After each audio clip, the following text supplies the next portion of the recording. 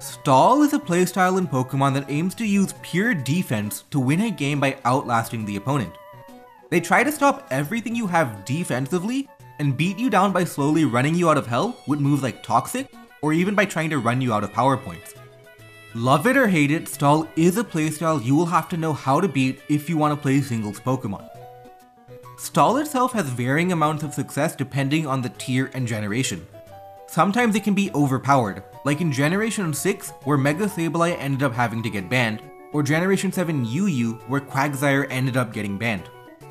Most times though, Stall is just another playstyle that you have to be ready for, and it does have its limitations. We're gonna look at my top 5 Pokemon to beat Stall. These are not the only Pokemon that beat Stall, and many offensive teams can break through by playing aggressively and putting on the pressure, but these do certainly offer good matchups. As a note, Stall is not a monolith. Every Stall team is different and every Stall team is weak to different things. There is no one-size-fits-all bandage, and while there are certainly Stall staples like Unaware Pokemon and Blissey, there's still flexibility with the other Pokemon they can pick. That means there could be Pokemon that are good versus some Stall teams, but bad versus others. If there's a Pokemon that's gaining in popularity that beats common Stall teams, Stall can itself adapt to that and change their structures too. We're going to be looking at Pokemon that have the most consistent matchups versus all types of Stall, and are not complete deadweight versus other playstyles too. It's important to make a fundamentally good team as well. Also make sure to subscribe, it's free and helps out the channel a lot. Also, this video is brought to you by our sponsor. New legends will be born. BLOODLINE's Heroes of Lithis is a hero collector fantasy RPG with 3D graphics. You can collect champions, build kingdoms, and combine forces of various bloodlines to create legendary heirs for your houses. Explore a fantasy world in stunning 3D graphics and find the best companions and waifus to grow your champion's hair and legacy. The possibilities are endless as you grow your bloodline and you mix and match dozens of abilities to create your perfect combination of 5 truly powerful abilities. My favorite clan is the Werewolf clan of the Lycans, and I'm sure you can find your own favorite clan too.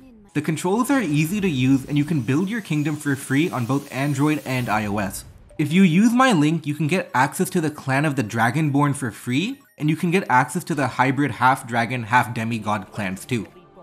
You can also use my gift code to get a special starter pack worth $20. So what are you waiting for? Use my link in the description to get started today. The first one is Tapu Lele. Lele is one of the best wall breakers in general because of its powerful stab combination with Psychic Surge.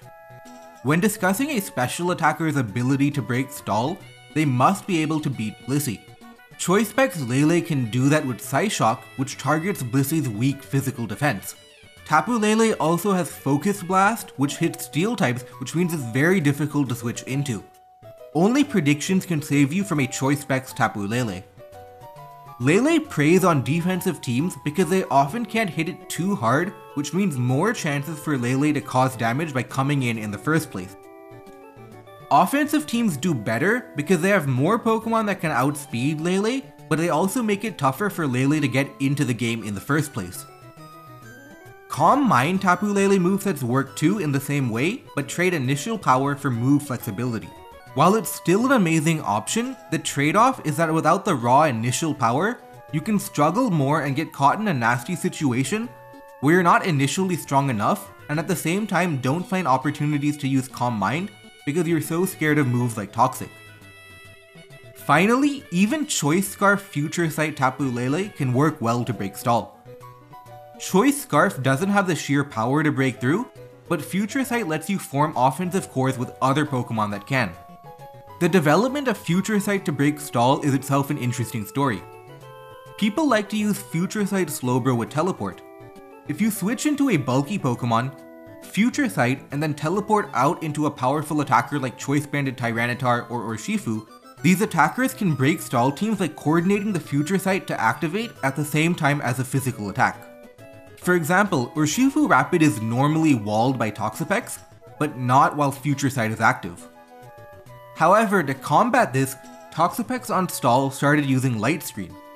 With Light Screen support, Toxapex and friends can take on Future Sight combinations. The advent of Light Screen Toxapex led to the development of Future Sight Tapu Lele. Toxapex can't easily switch into Lele and use Light Screen like it can versus Slowbro. Future Sight Tapu Lele plus physical attackers form a deadly attacking combination. The main flaw of Lele, however, is that it has a high skill cap. It is not an auto-win button. It can be prediction reliant, and you have to manage things like hazards and make sure that Lele can come into the game while avoiding moves like Toxic. With Future Sight movesets, you have to coordinate your attacks well to take advantage of synergy. Some stall teams even use Payapa Berry Toxic Toxapex, but that's uncommon in Gen 8. Stall struggles with the well-played Lele, but playing well with Lele is easier said than done. Number 2 is Crawdaunt. Crawdaunt's raw power from its high attack stat, good ability and adaptability, and strong base power moves like Knockoff or Crabhammer make it an excellent stall breaker. Furthermore, it has boosting moves like Swords Dance to muscle through walls like Toxapex. The key part though is that it has enough initial power to beat unaware Pokemon like Clefable and Quagsire. Crabhammer is strong enough to 2-hit KO these Pokemon, and it becomes very difficult for stall teams to beat it. Crawdaunt is often seen on Rain teams too for that extra power. Crawdaunt's main flaw is that it's slow. A powerful but slow wall breaker isn't good if it gets outsped by a lot of top Pokemon like Urshifu. Aqua Jet helps, but it's still undoubtedly its biggest weakness. In the stall matchup, however, Crawdaunt feeds off of bulkier teams who can't exploit its weakness. Similar to Lele, you have to play carefully with it. Crawdaunt is not immune to any hazards, it's vulnerable to moves like Toxic, and will take recoil if you equip a Life Orb. Overall though, it's a top pick for when you want a good way to beat stall. Third is Nasty Plot, Trick, Black Sludge, Slowking-Galar. Slowking-Galar leverages many of its natural advantages to beat stall. Its poison type makes it immune to Toxic, and it also helps beat unaware Clefable.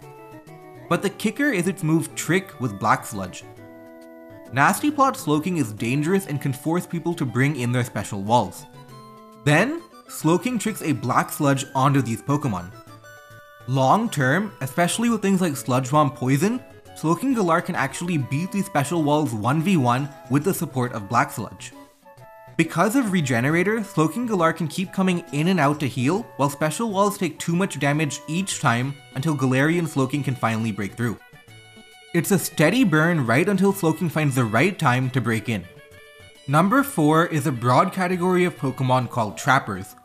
While traditional trapping techniques like Arena Trap and Shadow Tag are banned, there are still other trapping ideas like abilities with Magnet Pull and moves like Whirlpool and Block. Defensive teams often heavily rely on defensive synergy because they can't fight back. Their plan is to hold on by switching into the right counter to the right Pokemon. If you can remove a part of the core, the team can fall apart because they can't switch into the right Pokemon, and they don't have the offenses to go for a strike first policy. There are quite a few trappers who have been popular over the years. The most famous pure trapper is Whirlpool, Taunt, Nature's Madness Tapu Fini. Tapu Fini can trap you with Whirlpool, take large chunks of HP out with Nature's Madness, and then taunt you to stop you from recovering. Magma Storm Heatran is also a good one because it doesn't require you to devote anything extra. Magma Storm is already its best move.